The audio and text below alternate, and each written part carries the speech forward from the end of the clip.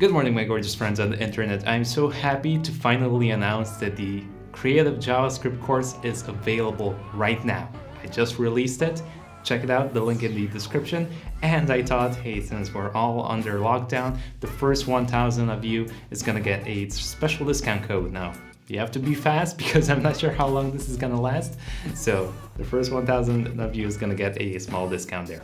Okay, so finally, I'm so happy to release this course. It's been 3 months. I've been working on this non-stop. I put literally everything I know about JavaScript in this one. If you haven't watched the trailer yet, I highly recommend you to check it out. There you can kind of see what projects we're gonna build, but I wanna get more in depth a bit on what exactly we're gonna do. So again, my goal with this course was to give everything that I know about JavaScript and transfer it into your brain. So I started off with all the basic stuff, right? So everybody who's new to JavaScript is gonna learn all the basic stuff. So that's covered in the course, all the way from switch statements to if statements to variables and const and let and all of those good stuff. Okay, so I was happy with that part, but I also wanted to add some projects, right? But I didn't want to make just a few small projects because I don't think that's really gonna teach you that much JavaScript. So I thought I'm gonna do both. I'm gonna do small projects and big projects as well. Now, rather than doing kind of your typical weather app and to-do list, even though we're doing one to-do list, so don't kill me for that one, we are doing a to-do list just to kind of learn the basics of JavaScript. So that's kind of at the beginning of the course. But after that, we're actually gonna build out some fun stuff, such as like that beatmaker app. Again, if you haven't watched the trailer, go check it out.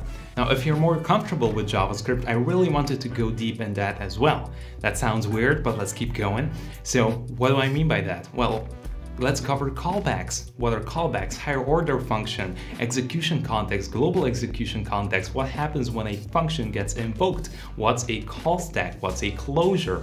All of those things are covered. So all of the advanced parts of JavaScript, prototype inheritance, OOP, all of those stuff I also wanted to include, obviously, they're very important. So again, if you're more proficient with JavaScript or you're kind of a medium intermediate level, it's still gonna be useful. Even if you're an advanced user, we're gonna cover a lot of big projects, such as the Colors app, if you saw it, and also we're gonna build out a super fancy awards type website, which honestly I haven't seen anybody cover.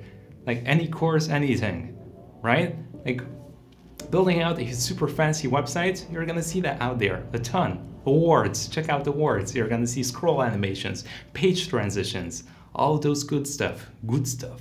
So all of those good stuff are gonna be in the course or are gonna be on the travel website, I think we called it, I'm not sure, but it's gonna be there. So again, there in that project, it's quite a big project, but it's gonna have a lot of small little pieces that we're gonna cover. We're also gonna go in depth of how asynchronous JavaScript works, from promises to callbacks to async await, and on top of that, after we're gonna also build out a photon application, that's what it's called, which basically fetches you a lot of nice looking images just by searching for them, and you can also download them, which is gonna be super, super nice. So I'm really excited about this. There's a ton of content out there.